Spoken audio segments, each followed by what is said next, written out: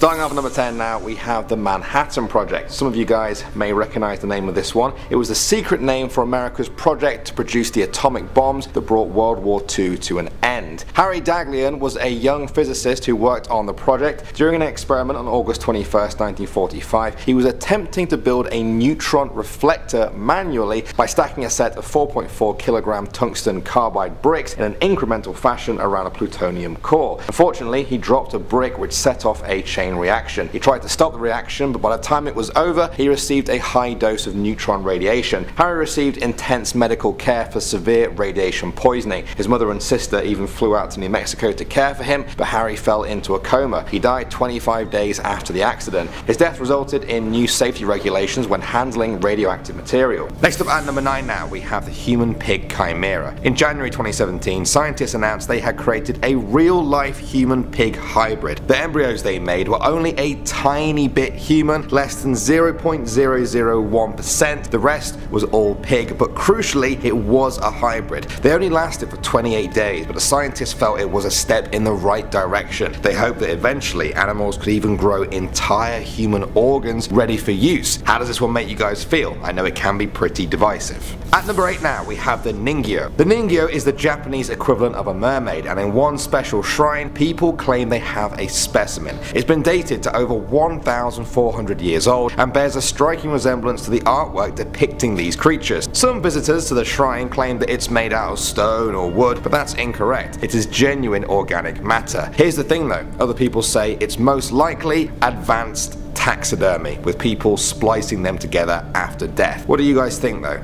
At number 7 now, we have the mouse ear. In 2016, Japanese scientists announced they had grown a human ear on the back of a rat. They used human stem cells injected into the rat. The stem cells developed into human cartilage tissue and molded in the rat into the shape of an ear. Now the aim for all of this is to be able to help children with facial abnormalities and give them fully grown body parts from their own DNA so it won't get rejected. Coming in at number 6 now, we have the half sheep. In June 2017, villagers from South Africa said that the offspring of a local sheep was sent by the devil, but to others though it looked like a human-sheep hybrid. When the villagers called in expert help, even the chief director of the veterinary services said that he thought it looked oddly human. The vets then took it away to study. They suspected it was due to a fever in the sheep's mother that caused the deformity, but the village elders maintained that it was sent by the devil and was born after a coupling between a man and a sheep. Alright, next up at number 5 now, we have the horse baby of Benin. This 2012 story comes from the city of Benin in Nigeria, where a woman gave birth to an offspring that looked a lot like a horse. This all happened in a church, with witnesses saying the mother had to hold on to someone's leg as she went into labor. The priest of the church then warned everyone around to stay clear of the demonic object. In reality though, it is probably just a deformed human pregnancy, or even a total fake, because we only really have this video to go on. Coming in at number 4 now, we have the Russian lamb. This claim comes from a farm in southern Russia in 2015,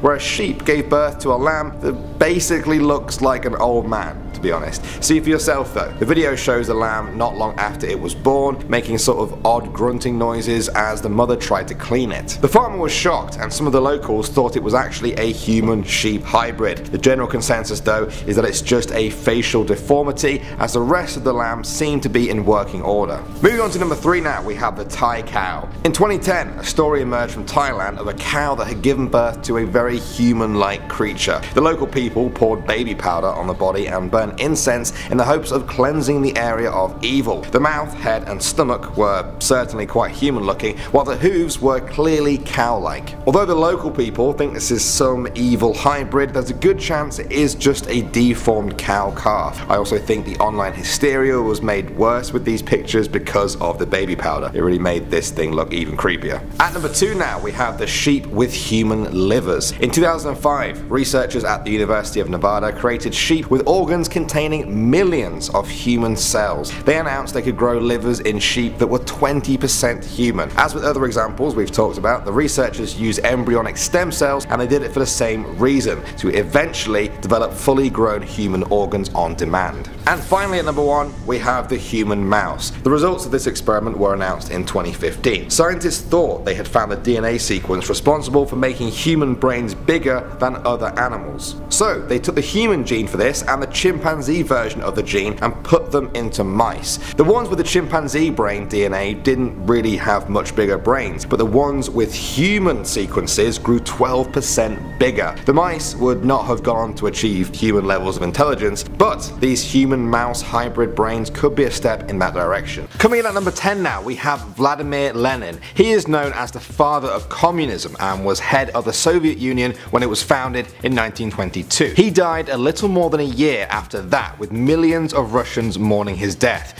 The government decided to preserve his body using a chemical mixture and remove all the organs, including the brain. Then he was put on display in a granite mausoleum where he still lies today, almost 100 years after his death. His body is maintained by a team of scientists who monitor his temperature and bodily fluids. As long as the Russian people are prepared to pay for it, Lenin's body could be preserved there for many centuries to come. Next up at number 9 now, we have the dioxin tests. In 1965, dermatologist Dr. Albert Kligman conducted a study on behalf of the US Army and some pharmaceutical companies. They wanted to know how human skin reacts to harsh chemicals, a process known as hardening. Most of the information about these tests has since been destroyed or just covered up. We do know that he described his patients as acres of skin to experiment on. We also know he used dioxin on them, the active ingredient in Agent Orange. This happened around the time the US was covering Vietnam with Agent Orange in an attempt to push the fight against the Viet Cong in their favour. To speed up the experiments, Dr. Kligman injected his victims with a reported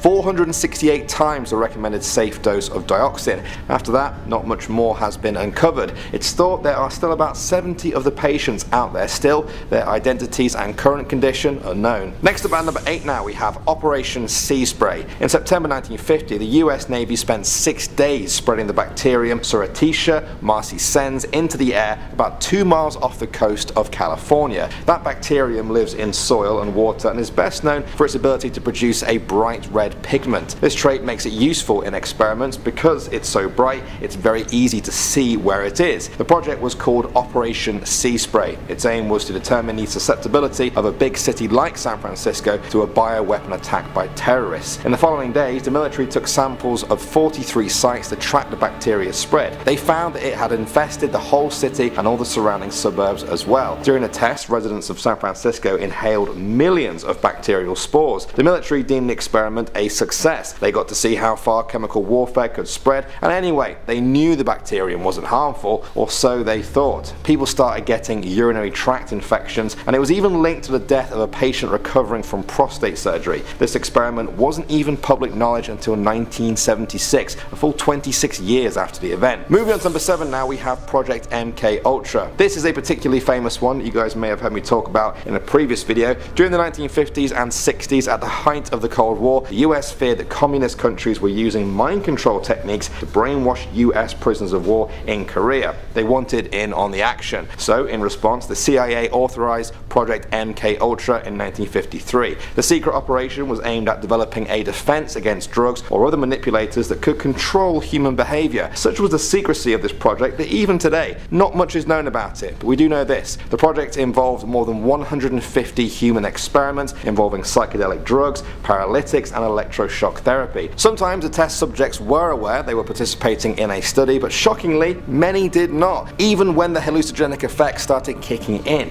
Can you even imagine how scary that would be? Many of the tests took place at universities, hospitals, or prisons in the US and Canada between 1953 and 1964. The CIA didn't keep many records though, and any good ones were destroyed when the program came to an official end in 1973. Moving on to number 6 now, we have North Korea. Some of the things we've all heard about North Korea may not be true, but some of them may be even worse than we could ever imagine. In 2014, a former North Korean officer stepped forward to say that the nation's military were using mentally and physically disabled children as test subjects in chemical experiments. He said this was the last straw that caused him to defect and leave the country. The man was called Im Cheon-young, and he said he was taken to special training at the military academy. It was there where they taught him how to confuse the enemy without revealing your own forces, how to carry out assassinations, and how to use chemical weapons. He was close to defecting on this alone, and then came the field learning. This involved testing biological and chemical weapons on so-called objects. At first, these objects were mice, but soon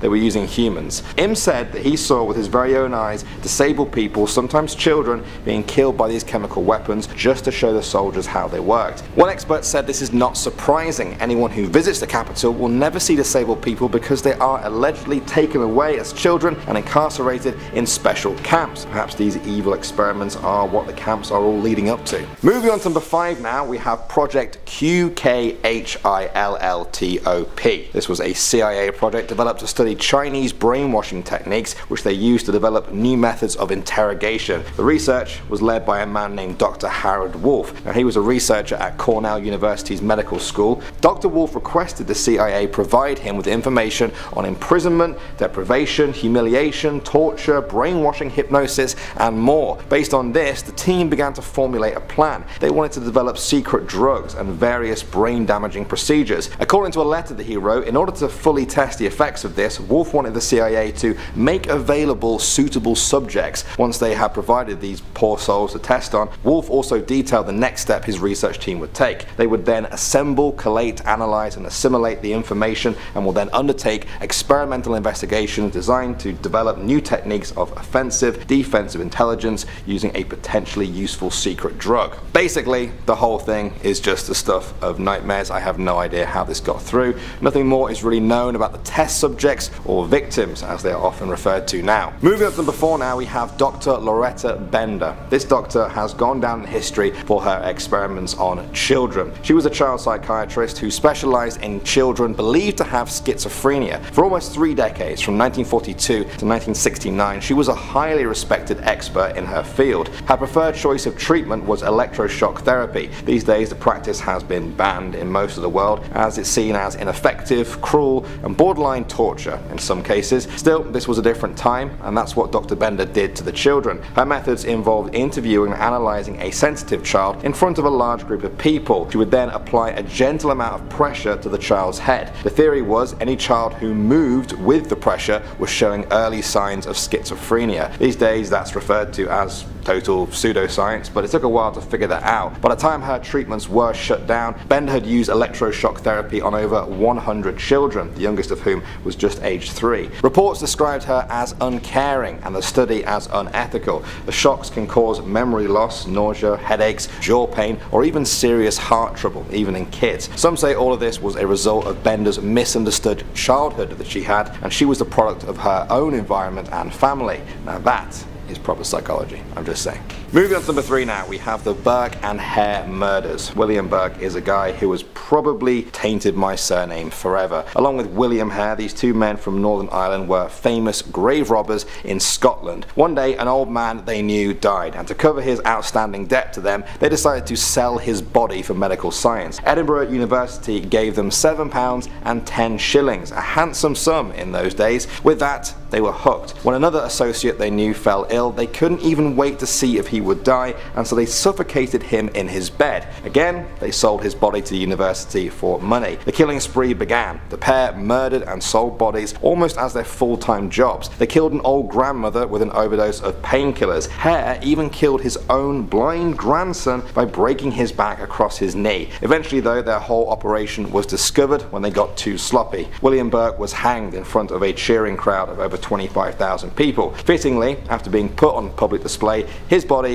was donated to medical science. Next up at number 2 now, we have J. Marion Sims. This doctor was once praised as the father of modern gynecology. Now his reputation has been tarnished forever. It was found that he practiced these surgical techniques that made him famous on enslaved women. They included Lucy, Anarcha, and Betsy. The rest of them are unknown. He performed 30 surgeries on Anarcha alone, all without anesthesia. His legacy has long been questioned for the disturbing ethical questions that it raises, especially by those who believe that he used black women as medical guinea pigs without their consent. The Black Youth Project 100, a group of activists aged between 18 and 35, staged protests at a statue of Sims in New York. They wore hospital gowns splashed with red paint dripping down their legs. In a Facebook post, they explained that Sims had purchased black women slaves and used them as guinea pigs for his untested surgical experiments. He repeatedly performed genital surgery on black women without anesthesia because, according to him, black women don't feel pain. Despite his very inhumane tests on black women, Sims was named the father of modern gynecology, and his statue currently stands right outside the New York Academy of Medicine. And finally, number 1 now, we have the pregnant women. In January 2018, it emerged that after the Second World War, the US military gave nearly 1,000 pregnant women radioactive iron by their doctors without their knowledge. This was all part of a series of experiments to test the effects. Between 1945 and 1947, researchers at Vanderbilt University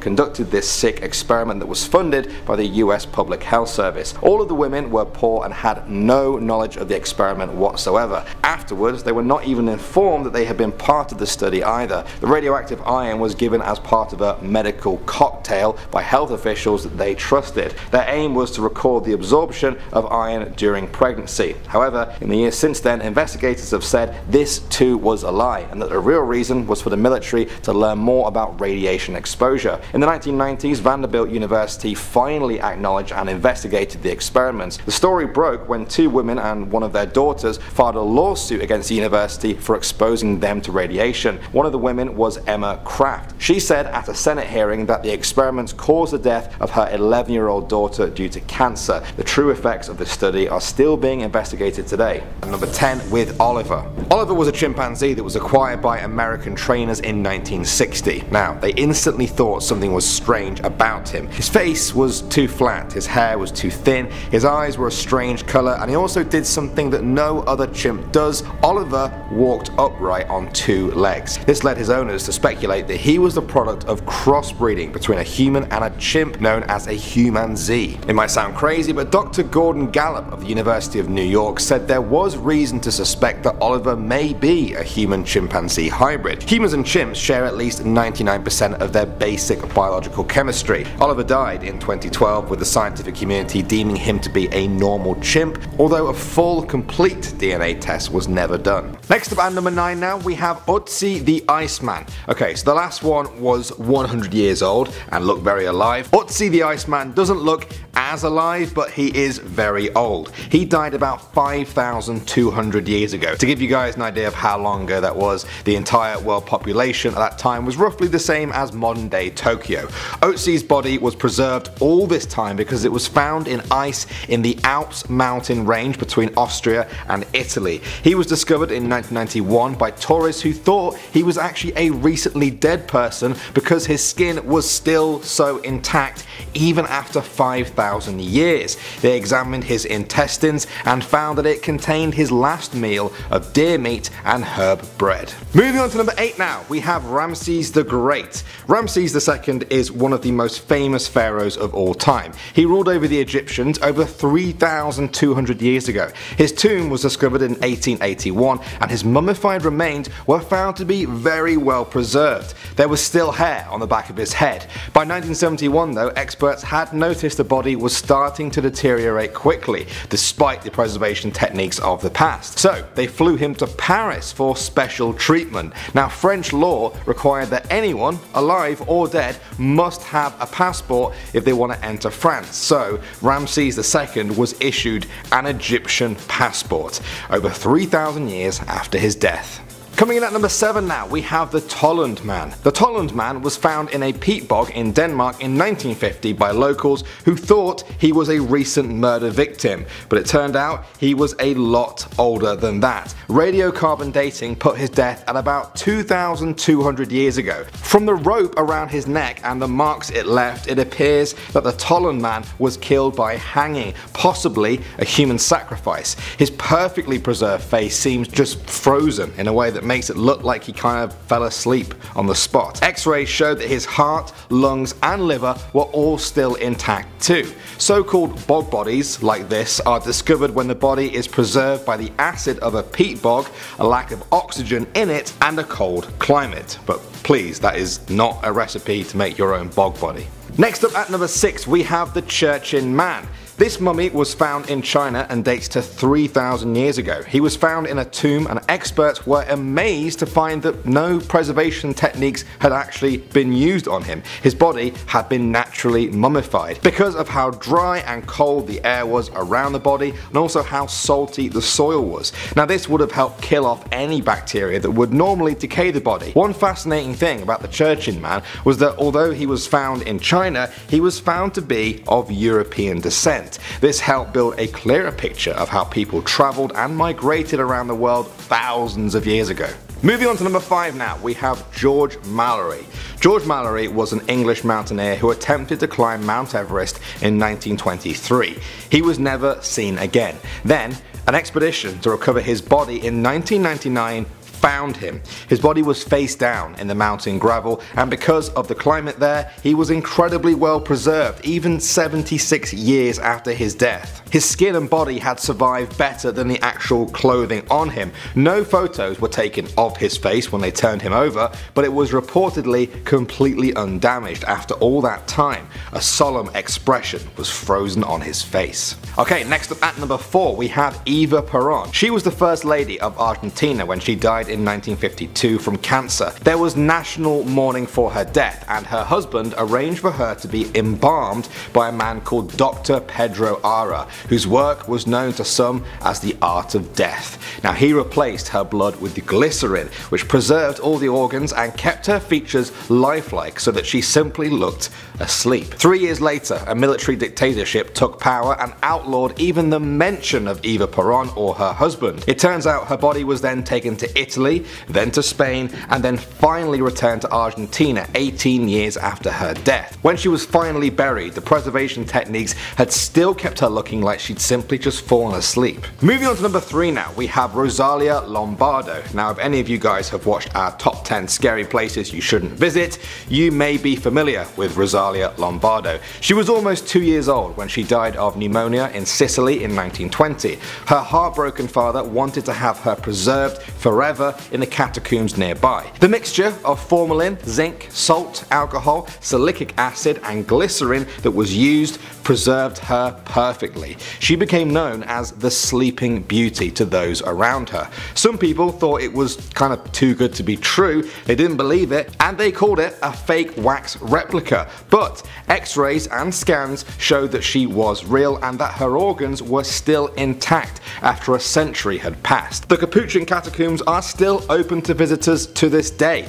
for any of you guys who want to see Rosalia up close. Next up at number 2 now, we have John Torrington. John Torrington was a British officer who took part in an Arctic expedition in 1846 but died of pneumonia aged 22. Nobody knew what happened to the crew until some of their graves were found on a remote Canadian island. In the 1980s, scientists dug through almost 5 feet of permafrost until they hit a coffin.